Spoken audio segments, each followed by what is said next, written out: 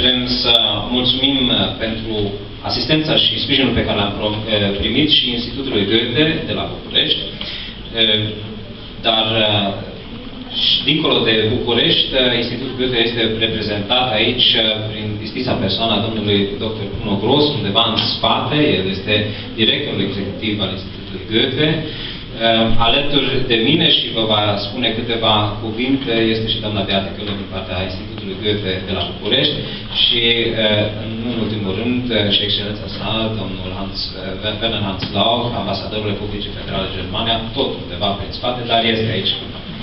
Acum însă cred că este momentul, încet, încet. Ich werde jetzt Frau Köhler das Wort überlassen und danach kurz präsentieren, wie wir uns das vorgestellt haben. Să-i dau cuvântul doamnei Beate Călău și după aceea să fac o scurtă prezentare a vorbului.